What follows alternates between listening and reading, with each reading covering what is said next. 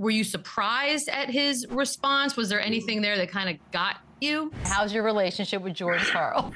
George Karl, first and foremost. It's made me sad. It disappoints that I could get a person that angry. I want to love my players. I want to care for my players. But I am also the leader and the policeman of my team. My response in that game, I don't think was out of control or unusual. I was doing something I thought I had to do for my team. I might have been wrong. When those things happen, you want to move forward. You don't want to go backwards. I mean, I'm going to tell you, I thought he was one of the brightest defensive players I've ever coached. Kenyon is a competitive SOB, tough and difficult to handle for his teammates and for the other team. But he played the right way. He played to win. And many of the wins here was because he was the nucleus of our defense.